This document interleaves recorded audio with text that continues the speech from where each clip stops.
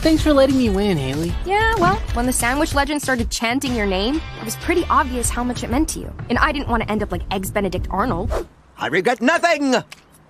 Well, Beta, you better get to work finding another place where I can get a sandwich named after me. Hold on now. Scott and Hailey for the win, right? Hold her up! Here's the first official Scott and Hailey pastrami and bay leaf sub! What? Scott, what about your sandwich? And your perfect name? I think the only thing cooler than being a sandwich legend is being a sandwich legend with my best friend. And most importantly, the name still rhymes. The Scott and Hailey pastrami and bay leaf sub. I mean, not really. Yeah, it does. Hailey, bay leaf. It's a slant rhyme. Kinda.